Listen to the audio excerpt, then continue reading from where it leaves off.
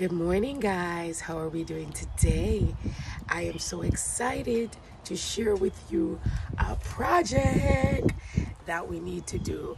I have totally neglected this side of my, what should we call it?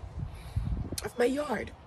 The intention was to grow some things back here that did not like a lot of sun, but as you know, life happens and some things just get neglected unintentionally. So today I'm gonna spend a little time back here trying to move some stuff, weed some stuff out, add some new stuff in. So take a look. And I am going to be dealing with this today. I don't know if you remember, I laid these blocks like a year ago, and the intention was to grow up back here and have it looking lovely and beautiful. And then I'm like, wait a minute, that's not what's happening. So I am back to the drawing board, and my intention is to grow successfully. So stay with me and see what happens.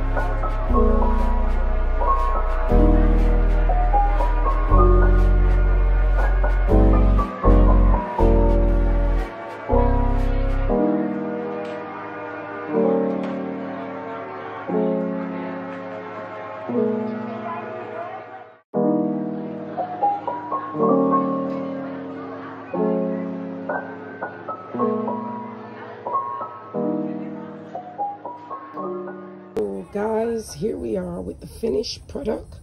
I have added some marigold, some Joseph coat, some shrimp tail, some zinnia. I've also added a little bit of herb, and of course we had, so I have my, this is sage, the flowers, zinnia. We have had Cuban oregano because I love the, you know, the design and the white on there. I had some, just some wild cocoa plant and some aloe vera plant.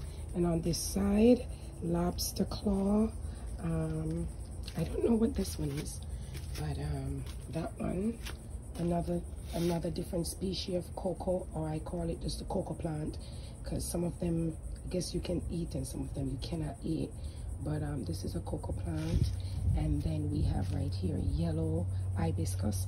So this, even though this is my back and this is just where we come to kind of use the sink, and you know, it's fenced off, I really wanted it to have a nice little look and feel, even though it's kind of, you know, blocked off and even sometimes neglected.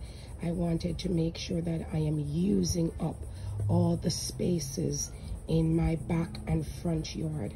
I don't know, as you look around, what space you could utilize, whether that be inside or outside, instead of thinking, you know, like what you wish you had a bigger yard or a bigger house or a bigger budget or a bigger, how can you make what you have work. I wish I had different kids, different husband, different friends. What can you work? Look again, and I'm not saying if it's unhealthy in some cases, can't change your kids.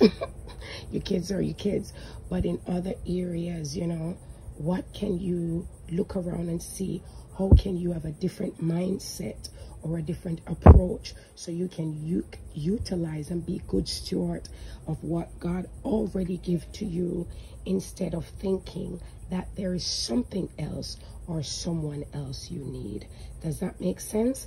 As you continue to grow, let's not forget that God has given us all we need to live a godly life. Thank you for watching, and continue to share, like, and subscribe. It does a lot for us. It helps us to reach further and to do more. Thank you. And it is such an exciting journey to grow and growing with you folks.